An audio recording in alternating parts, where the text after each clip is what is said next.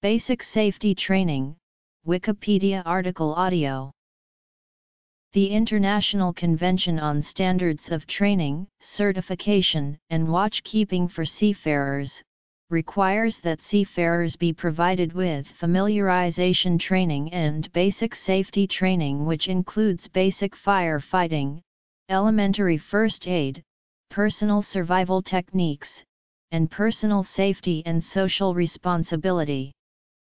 This training is intended to ensure that seafarers are aware of the hazards of working on a vessel and can respond appropriately in an emergency. According to STCW, the STCW 95 code requires that you take this 5-day course of instruction. This course has to be renewed every 5 years, or under certain conditions, you have to show that you have at least 1 year of service on board vessels of 200 GRT or more within the last 5 years. The components generally includes a fire prevention and firefighting course of 2 days, a personal survival techniques course of 1.5 days, a personal safety and social responsibility course of half a day, and first aid/CPR course of 1 day.